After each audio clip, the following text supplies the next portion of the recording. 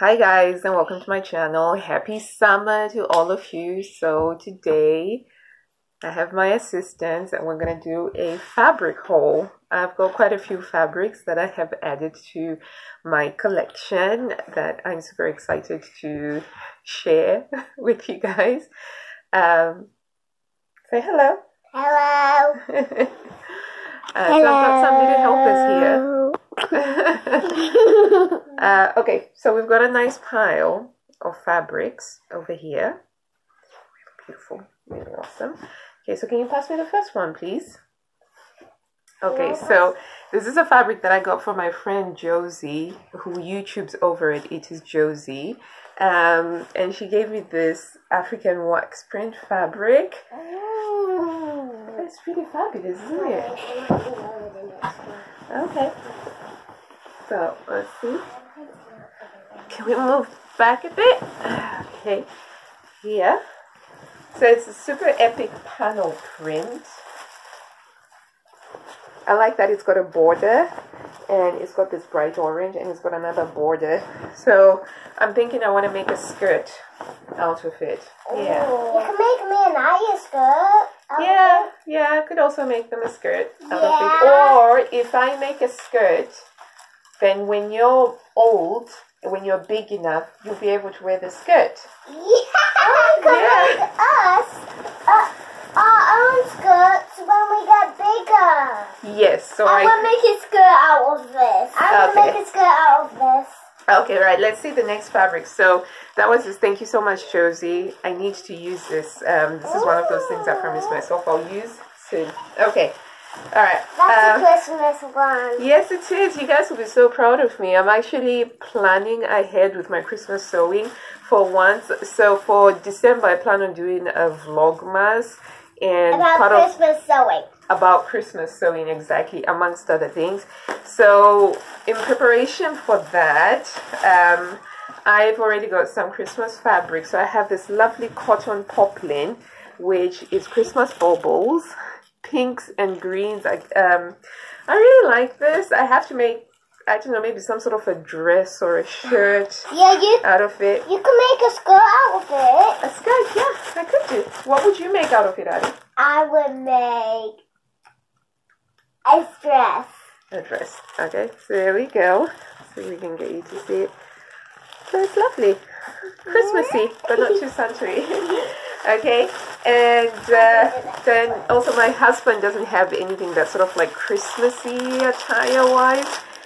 So we're going to make a shirt for him using this red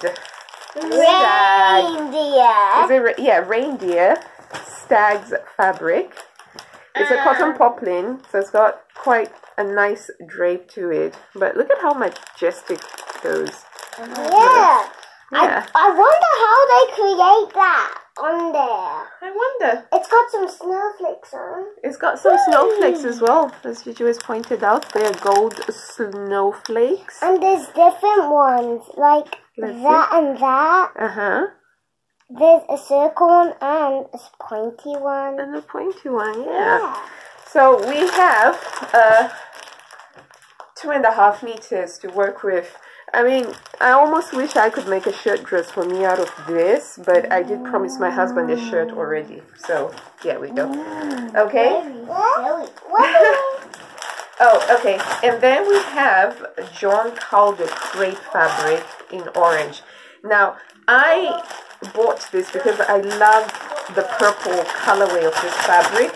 I made a dress earlier this year using this crepe fabric in purple. And so when I saw it at sewbox.co.uk, they had a remnant piece. And it was literally the only place on the interwebs where I could find this. I got it in the orange as well. And I love it. You got it they only had, no, it's only in the orange. They only had 1.5 meters. But I think I can make myself a nice shift dress. But yeah. Mommy? Orange crepe. Beautiful, beautiful drape. Okay. So that's our crepe over there. This is the next one after. Okay, this is the next one after this. This can be like a beautiful day one, like the summer Okay. It's going to be a summer day one too. Okay, all right. Well, you can do those ones for me after I finish doing this one. Okay? Right, up next we have a Lady McElroy jersey, which is like a fun purple print. Purple cheetah print. Yeah, so it's actually quite mushy. Can you see how see-through it is? It is quite see-through, so whatever I make with this, I have to probably line it, possibly, or I can use it as lining.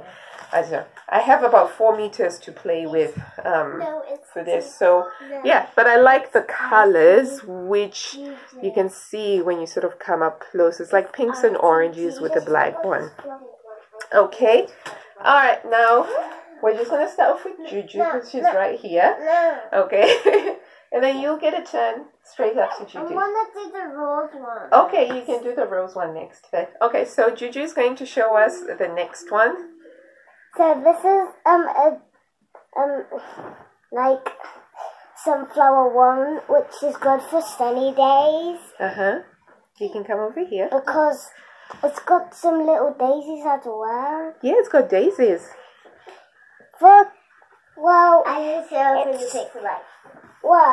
there's also some more that have been picked out. Some flowers. Well, I like It's pink. It's bright pink. It's bright pink, and it's quite good to make for summer and for dresses and skirts and jumpers. Yeah, dresses and skirts, definitely. Now, I bought this from Abercan Fabrics in Outreach, Manchester. We're doing a video. Okay, Tini, we'll be done soon. No sandals upstairs. Okay. Yeah, like I said, guys, this is summer holidays, so my kids are around helping me out with stuff. Alright, so I bought this from Hobbycraft. No, not Hobbycraft. Abercan Fabrics in Outreach, Manchester. It was a very interesting shopping experience because they sell them by the kilo, and that was quite interesting. And I think that this was. We can't wait to make something out of this. Yes, we can't. We need to use it this summer, basically. Yeah, we need to. Okay, now Ari. Handling it from the back. Which one are you doing? Are you going to do the rose one? I thought you said you wanted to do the rose one. I want to do the rose one. Okay. And then that one. Oh, okay. So, this is a rose one. It is so beautiful, and it's so stretchy. And I'm actually wanting a dress made out of that. Okay, come and stand over here. I'm actually wanting a dress made that. Well, yeah, we could make hats. I really want a dress made out of this. It's very stretchy. And it's really stretchy, but I want my other stretchy flower dress. Yeah. I got this from So Essential, and it's a really beautiful quality digital print fabric. What I like about this is, I don't know, I think it must have been about 5 or 6 years ago, Dolce & Gabbana were doing kind of like this, the deep red rose motif, and I've got a lot of pins on Pinterest with some of their runway looks where they've got like this sort of fabric. So when I saw it, I was just like, yeah, I'm going to get that. And we'll be making dresses out of this, mostly for me. And then me. Yes, and then for you as well. I'm gonna get this sunflower one. Yeah. Yeah, okay. And then up next we've got viscose fabric. This one is from Abercan. Flowers and stickers. And it's really beautiful. It's not as beautiful as my one I chose. It's not a competition, girls. It's not a competition. Not a competition.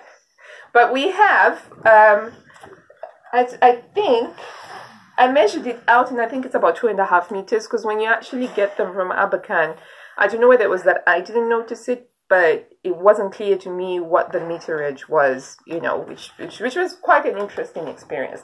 But for these two, pieces of fabric. When they weighed them out, it came up to 14 or 16 pounds for the two of them. But yeah, so this one's quite see-through as well. But it's a beautiful fabric. Okay, and then finally we have a solid. I don't normally deal in solids, but I am going to be dipping my toes in that, and I'll explain about that in another video. It's got to do with my 2-week trip to Italy and spending quite a lot of time in Milan, which is one of the fashion capitals of the world, and how I was just inspired. But I have here a Robert Kaufman. Is that pronounced correctly? Kaufman? I don't know. It's a Robert Kaufman thing. Links will be in the description box. So if I totally slaughter the pronunciation, you can always get the correct one down there. But it's a denim chambray in indigo. Oh, lighting is really bad. It looks black in here, but it's actually a really deep blue. It's a really deep blue. Now, I did do... Guys, they can't hear me if you're giggling in the background. Thank you. Okay, so... Come on, guys. Okay, so this is like a really deep dyed indigo denim, and I did a smocking test on it where I take like a white tissue paper that's slightly damp, and then I rub it on there, and and this is basically to see if it transfers any color, and it did transfer some color. So that means that for pre-washing I have to keep on washing this until the water runs clear. But yeah, I have 3 meters to play around with this, and I've been watching a lot of these chambray dresses that have got like top stitching. I know I might go self-drafted. I might use one of the Vogue designer patterns. I will see. Okay, so that is my fabric haul for this summer holiday, and I'm quite pleased with myself because I was totting up the numbers, and so far this year I have been sewing more than I have been buying and adding to the fabric collection, which is good. And so if I keep at this rate, in another, I think maybe 20 to 25 years or so, I should have a much smaller fabric collection. So that's no different to a mortgage, really. So I think that, you know, I can keep at the rate that I'm going at. Thank you so much for tuning in. I hope that you've enjoyed the video. If you did, do give it a big thumbs up down below. And if you haven't already, do subscribe. I put out content every week or so. And until we see you next time. Goodbye, sewing. Happy sewing. Goodbye. Happy sewing. Bye. Happy sewing. Bye. I'm scared of